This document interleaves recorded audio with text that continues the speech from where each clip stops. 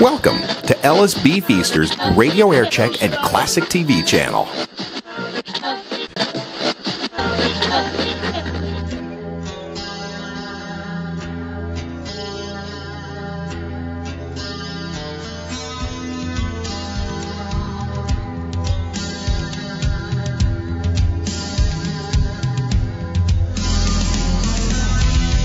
And now, live from Portland, Rick Emerson. He's back.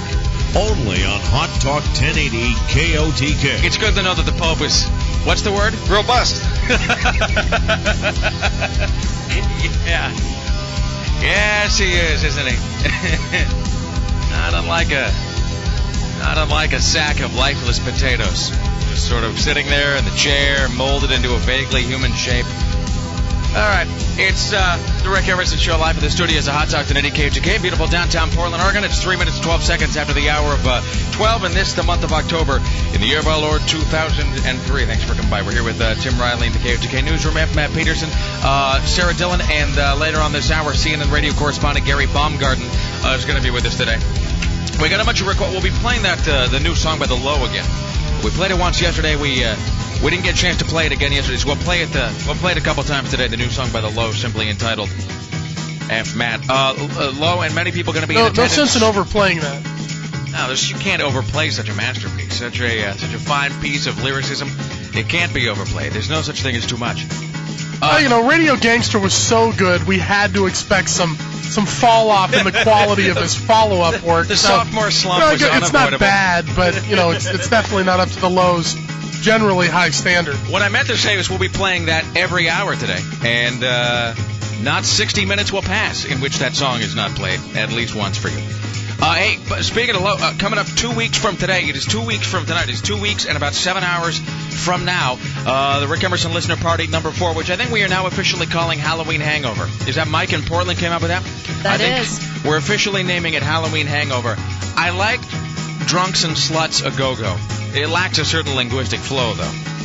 So, Halloween Hangover it is. It's 2 weeks from tonight at the New Phoenix Last Frontier Casino in La Center, Washington, starting at 7 p.m., going till 9 p.m. or whenever anybody else, kind of gets poured into their taxi cabs outside. Featuring headlining musical act Richard Cheese, Lounge Against the Machine, who will be on the show with us tomorrow, by the way. Tomorrow we'll be talking to Richard Cheese of Lounge Against the Machine. So he'll be the headlining act. Tim Riley Factor going to be performing our brand new hit single, Gene Simmons Took My Girl From Me. Also, the entire cast and crew of the Rick Emerson Show going to be there. Our new 1080 girls are going to be there. Sam, Jessica, Sarah. We've got Grace and Glory, who are some more potential 1080 girls coming in tomorrow. But they're all going to be in attendance 2 weeks from tonight. Going to be giving away the stand-up arcade game from my apartment. I know we've got a bunch of stuff that the casino's giving away, too. They're giving away blackjack dollars. We've got a huge... I really can't tell, because if it doesn't come true, I'm going to look like a big dick. So I don't want to say what it is, but we've got our man Rob White over there at the sales center. He's working on an item to give away. I don't want to say what it is. I don't even want to tease it because it's because if it doesn't come together, then you just sit and you dwell on it. And you drink heavily at night thinking about the chance you lost to win such an item. So, but we should know soon. But if he puts this together, it's the best thing you've ever seen given away anywhere. So we'll know. We will tell you as soon as we know about that. It's 503-250-1080 in Portland, or 1-800-727-5955. Coming up this hour, CNN radio correspondent Gary Baumgarten coming up later in the show. Top 5 most overplayed party songs of all time, courtesy of our friends at the Portland Mercury. And more of your phone calls. It's 503-250-1080 in Portland, or 1-800-727-5955. Here's the reason he came. It's Tim Riley in the KOTK newsroom.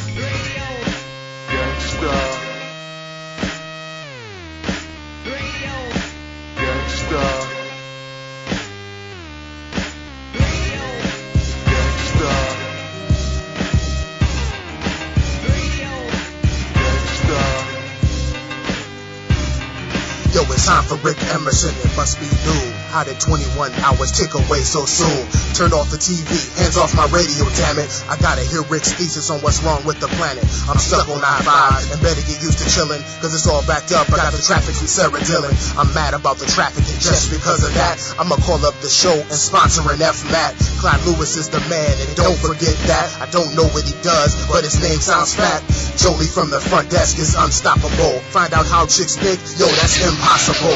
I better come up with a gig like a threesome I never did. Then Rick will get my song and play it for all the kids. But if not, you never know that this record was ever made. He's the radio gangster and he's got to get paid, cause he's the radio gangster, yeah. And he's not having it, the radio gangster, yeah. And he's not having it, the radio gangster, yeah. And he's not having it, the radio gangster, yeah. And he's not having it, the radio gangster, yeah. I'm not having it, the radio gangster, yeah. I'm not having it, the radio gangster, yeah. I'm not having it, the radio gangster, yeah. I'm not having it.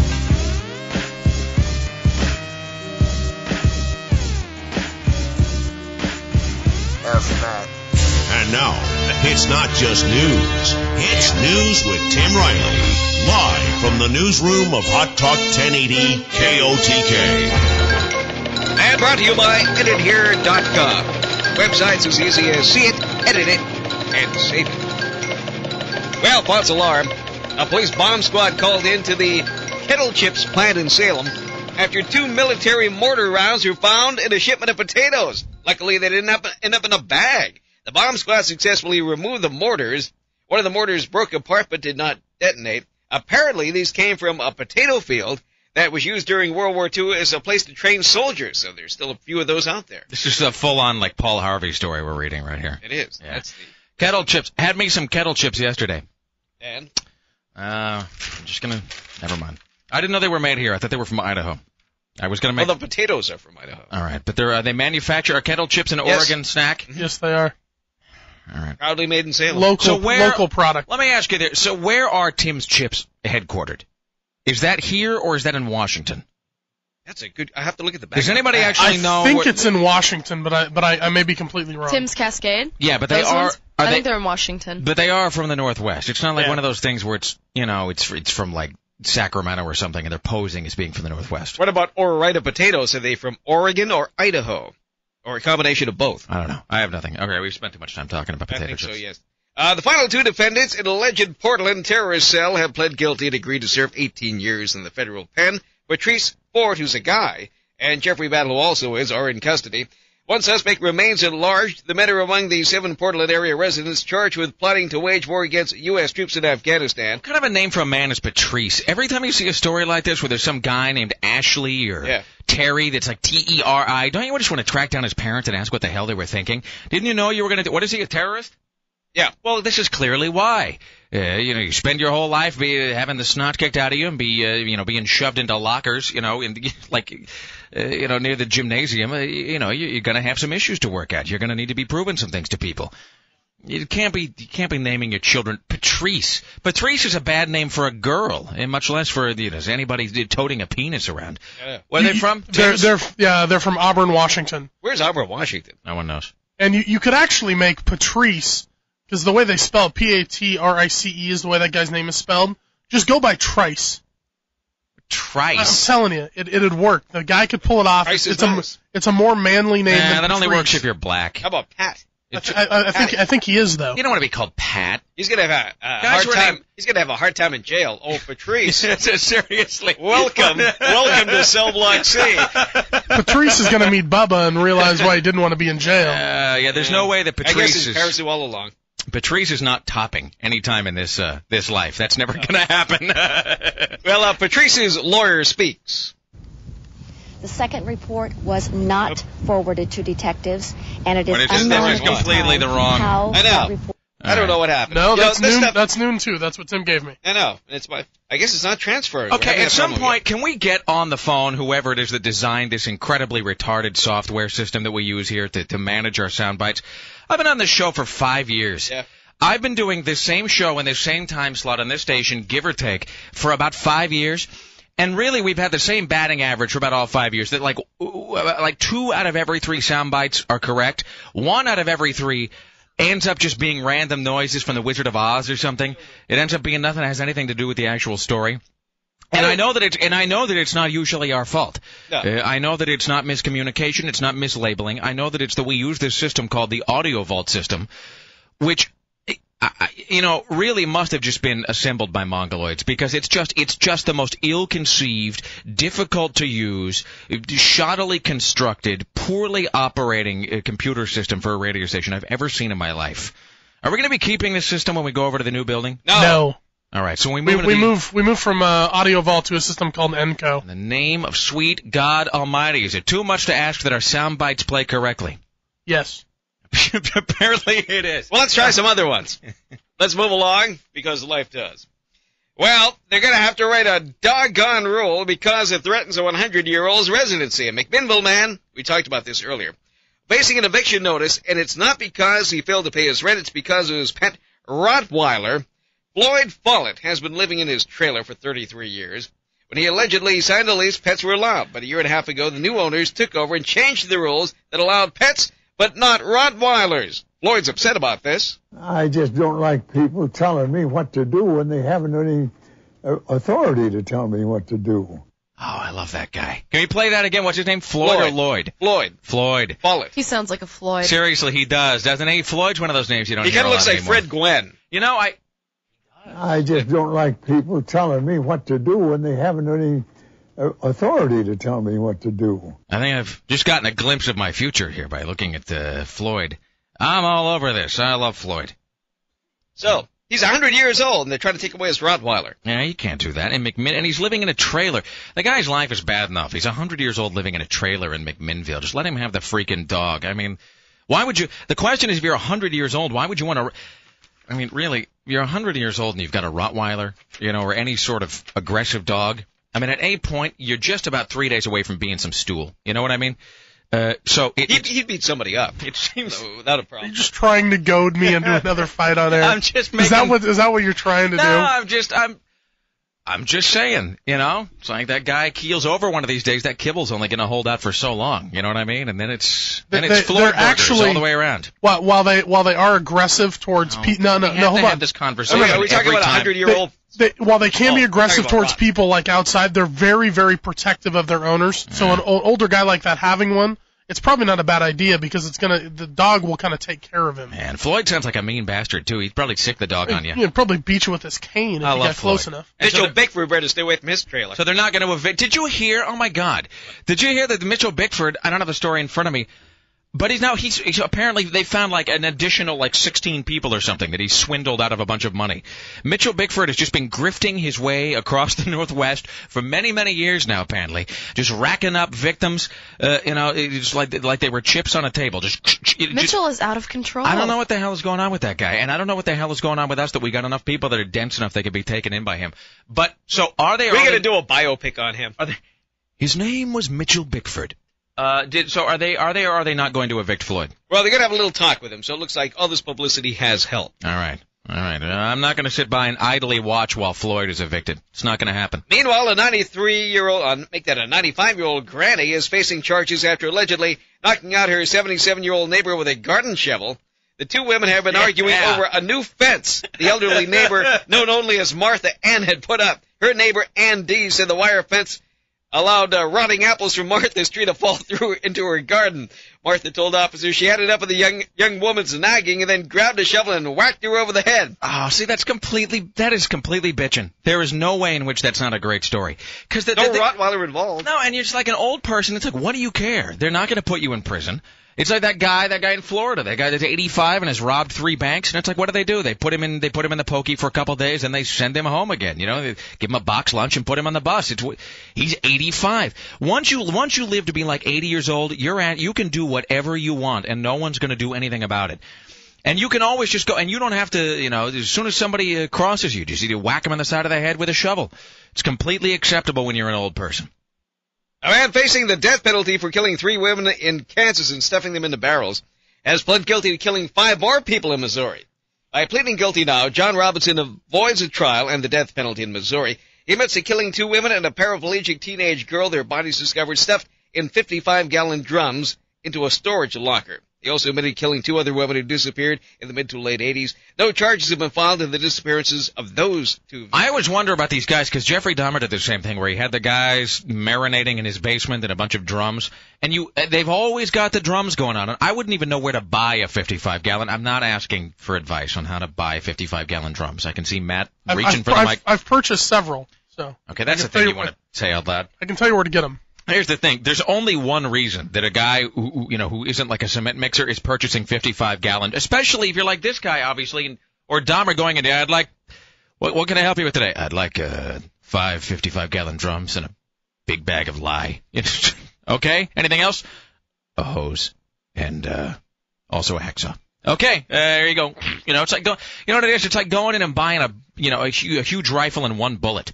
It's just sort of the thing that tends to arouse suspicion. Couldn't even begin to tell you where to buy any of those things. Must be some serial killer supply company or something.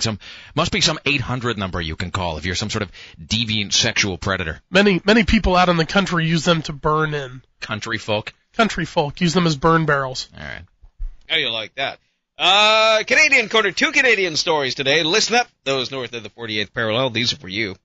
A Canadian trekker apparently suffocated after he was knocked into a 15-foot deep. He was buried alive in sludge. He is a sledge hauler. He died a sludge hauler in the Sumter Township when he fell into a pit and was buried alive by his cargo as it dumped from the truck. The driver apparently fell from the gate at the back of the truck, released the unhinged door, knocking him into the pit as he prepared to unload the sledge at Carlton Farms Landhill. He was knocked into a 15-foot deep trench, and up to 35 tons of sludge burst onto him. And at every point in this chain of circumstances, he probably thought that it wasn't going to get any worse.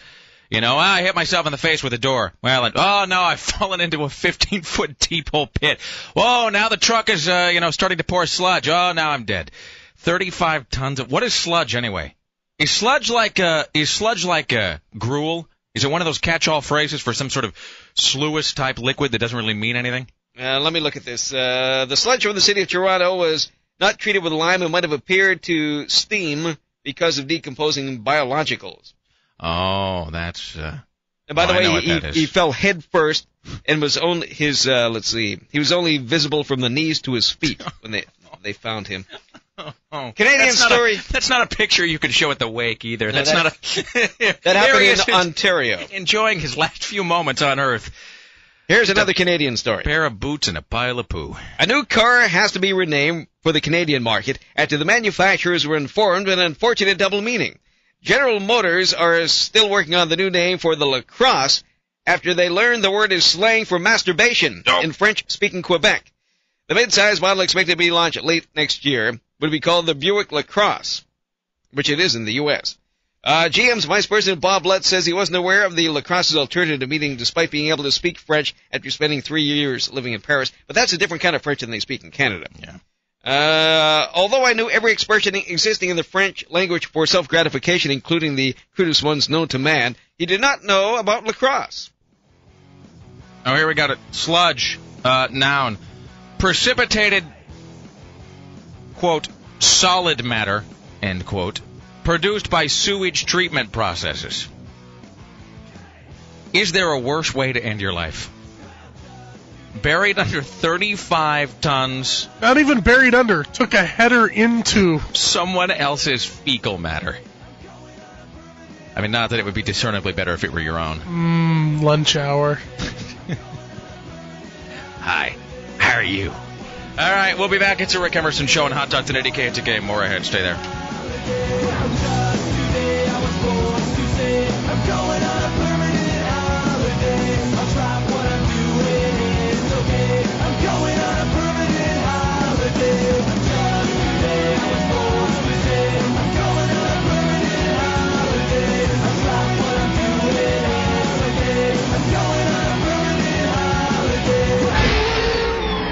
Rick Emerson, live from Portland, only on Hot Talk 1080 KOTK.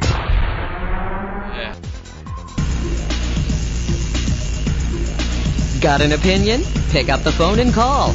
Lines are open at 503-250-1080 or 1-800-727-5955. Rick Emerson on Hot Talk 1080 KOTK.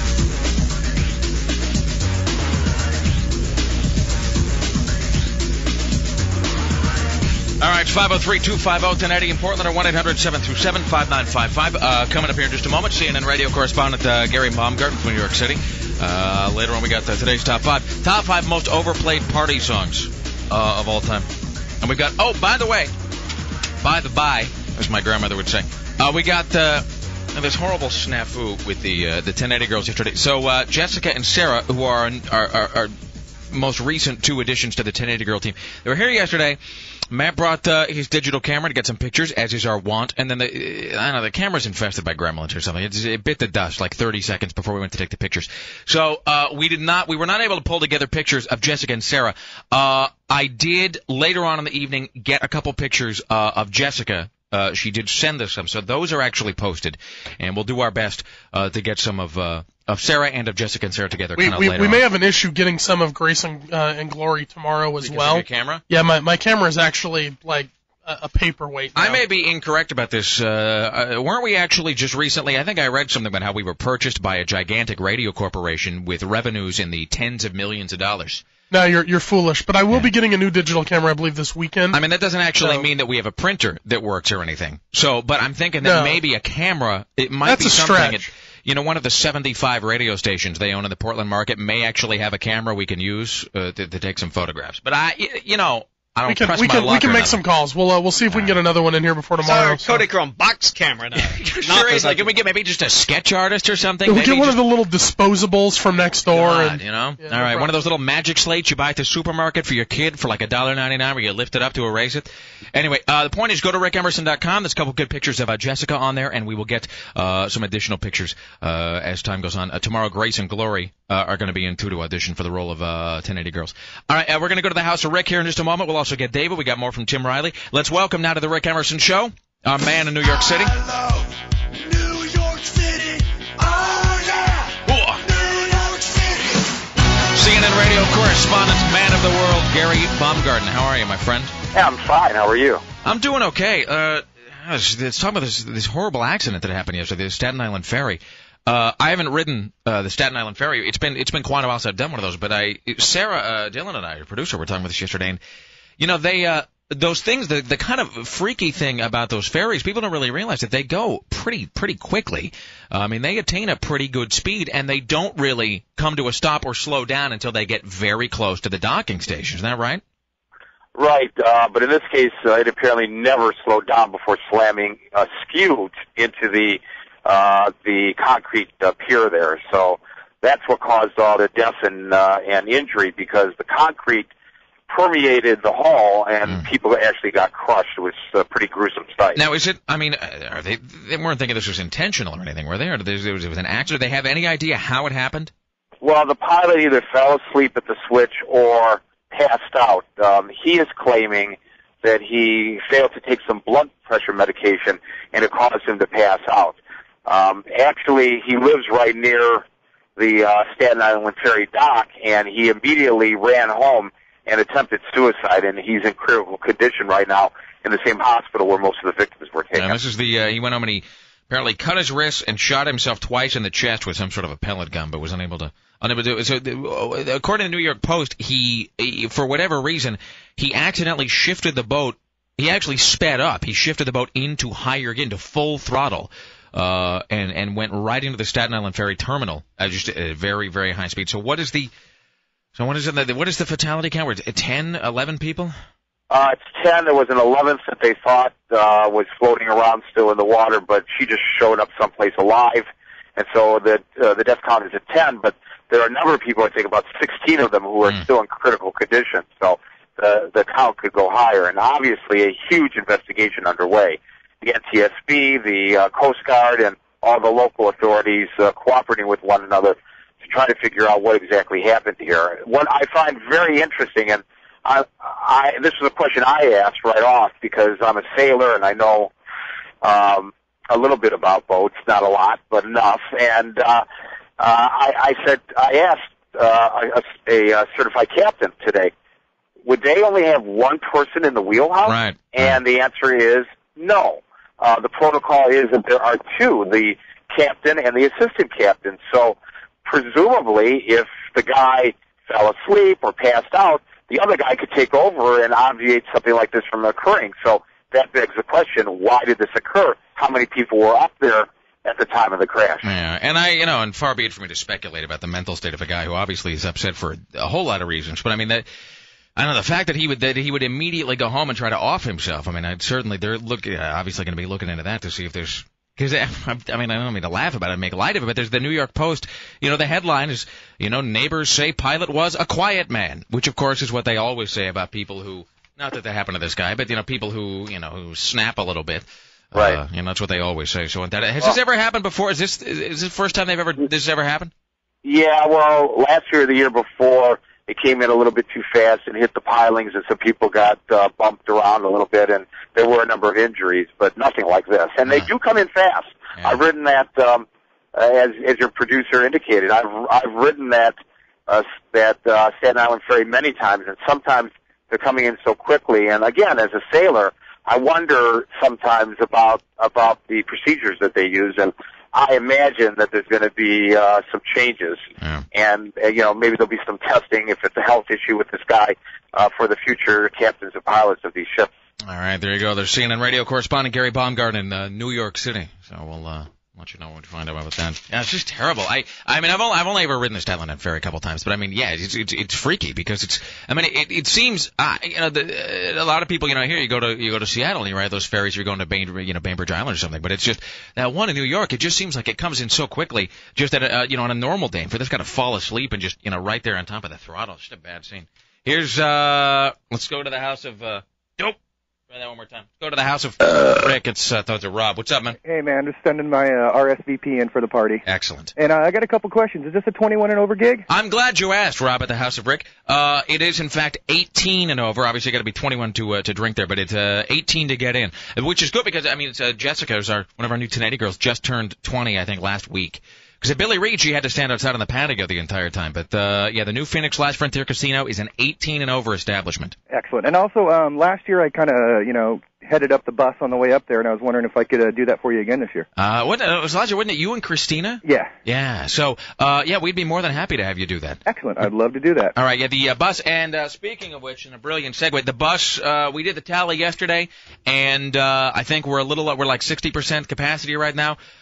So what you want to do is if you are interested in being on the Rick Emerson bus that's going up to and back from the casino for the listener party, you don't have to worry about drinking and driving or being on the road with people who have. It's $10.80, basically just to cover our bus costs and the cost of the party. $10.80. Send an email with your contact info and how many tickets you want to bus@rickemerson.com. Bus@rickemerson.com. There's still about 20 seats available, so you want to get those in as soon as possible. Yeah, so we'll put you on the bus, and you'll be there up, and it leaves here like 5:30 or something, 5:45.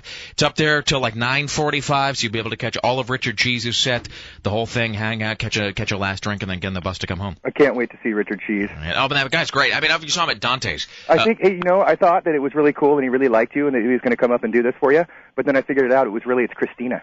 Yeah, well, he's got a not-so-secret love for Christina. So I told him that was kind of what sealed the deal, is when I said that she was going to be coming back up from. And I won't say what it is, but I actually have the inside scoop. I already know what she's coming dressed as, too. Because Christina Carlson is our former producer, moved away last year, went to Bend. She came last year as Roller Girl. A lot of you guys remember that. She came as a porn star, which, given the fact that she now works at a Christian book publishing firm, is just...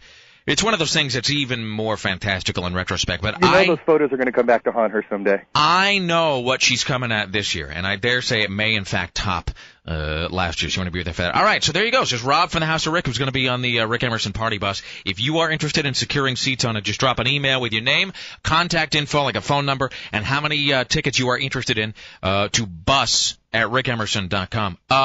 In Portland, a full-time... Hello? Hi, Darth Vader, a full-time listener in Portland. What's up? Hey, how you doing, Rick? What's up? Hey, looking forward to the Halloween party. My Excellent. girlfriend's going to, I think she's going to flash you again. I'm sorry, what? I think my girlfriend's going to flash you again. She says she wants to. Well, that's always good. Hey, about your dirty story, you had one about 6 months ago. but somebody drowned in a cesspool. Yeah. To dig out a cell phone. Oh, that's right. It was in Africa. There was a guy who there was like an open latrine. Yeah. That was like. It was like $20 to go get the cell phone. Well, it was like 3 feet wide but 40 feet deep or something.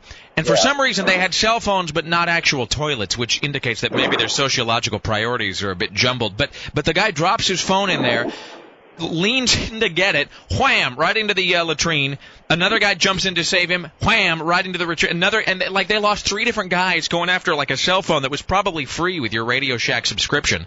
Well, that just goes to show you the value of a cell phone is worth 3 lives. Seriously. There you go. There's David. All right, it's Tim Riley in the KOTK newsroom. You know, I'm looking at the price for Halloween. One's $20, one's $35. Here's another one, $40. What These are like Halloween parties. Yes. I certainly hope there's one coming up that doesn't charge an admission fee. Well, Tim Riley, I'm glad you asked that, because let me tell you that the Rick Emerson Listener Party number 4 Halloween Hangover, which is happening in La Center 2 weeks from tonight, 7 to 9 p.m., is absolutely free. There's no cover. Did you say free? Yeah, I did say free. And not only free, there will be many chances to win. No purchase necessary to win many fine items, including the stand-up arcade game from my apartment. The 1080 girls are going to be there, and I'm to understand there'll be various specials on adult beverages, so you'll want to be there. It's 503-250-1080 in Portland, at 1-800-727-5955. We got more on the way. Don't go anywhere. It's the Rick Emerson Show on Hot Talk 1080. KOTK. Stay there. We will continue. Rick Emerson, only from Hot Talk 1080 KOTK.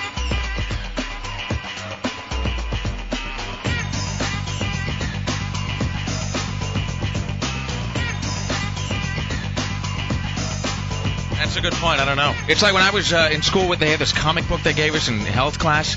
I don't know. I must have been in like 4th or 5th grade.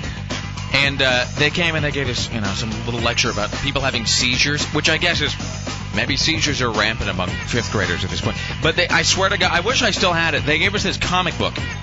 And it was a comic book called Seizure Man.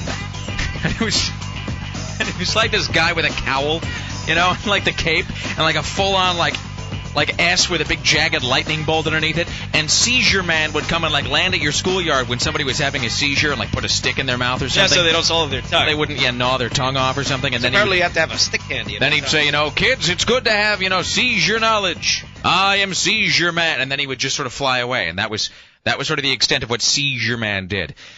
I'm not making any of these things up. Here's Tim Riley in the KOTK newsroom. Time for the Bush Watch. He's the president in residence. He's kind of in charge. He's got the whole country saying, that's my Bush. Life is hard. That's the price of fame when you're president. Everyone knows your name. Hey, what's that thing? It's my Bush. I can't believe he's actually in the White House. That's our man.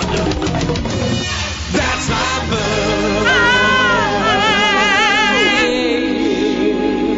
Well, Governor Arnold introduces the president on his visit to Riverside, California this morning. There is no greater ally that this golden state has in Washington than our president, my dear friend, President George W. Bush. My dear Please friend. welcome the president. The president steps up to the podium. Some accuse us both of not being able to speak the language.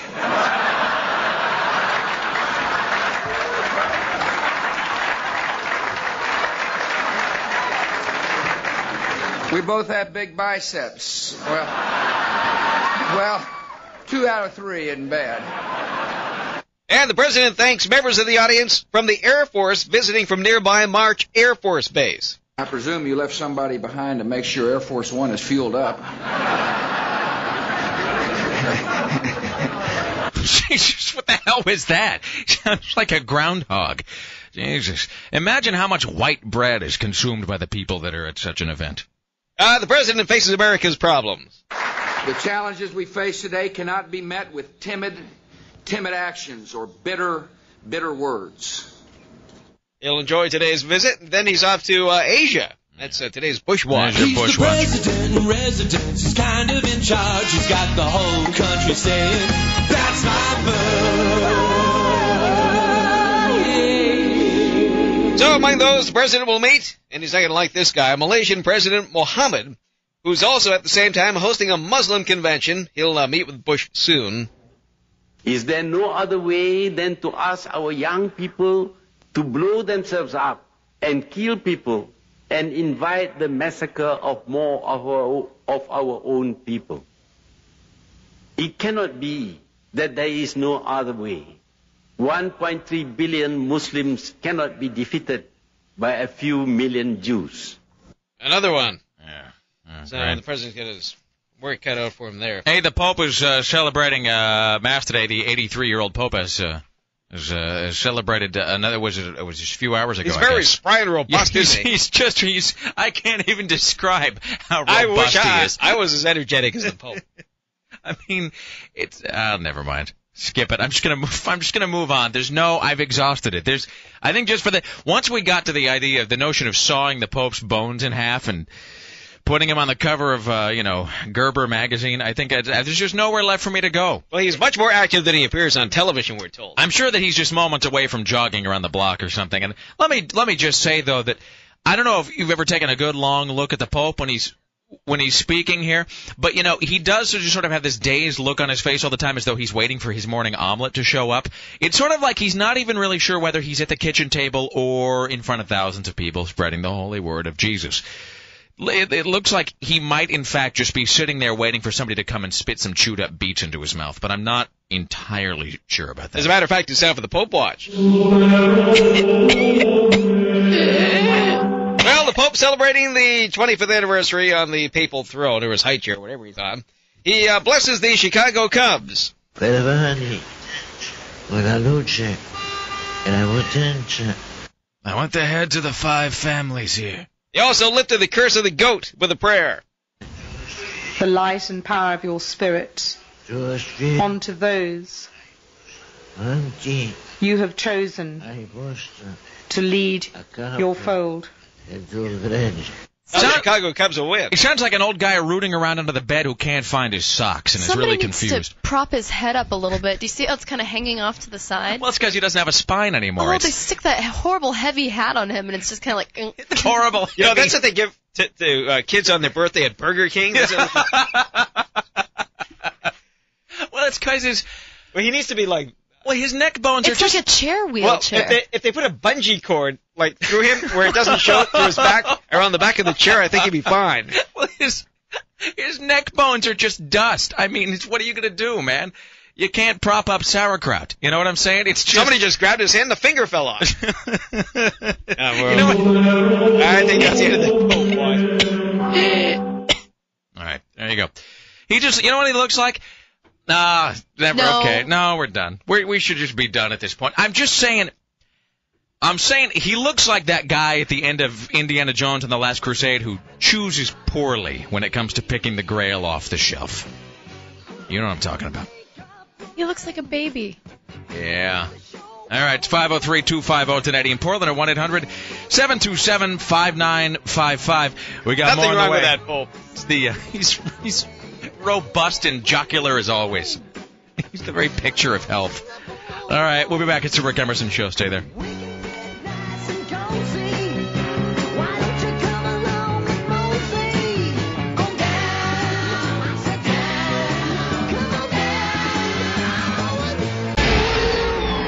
Rick Emerson, live from Portland, only on Hot Talk 1080 KOTK.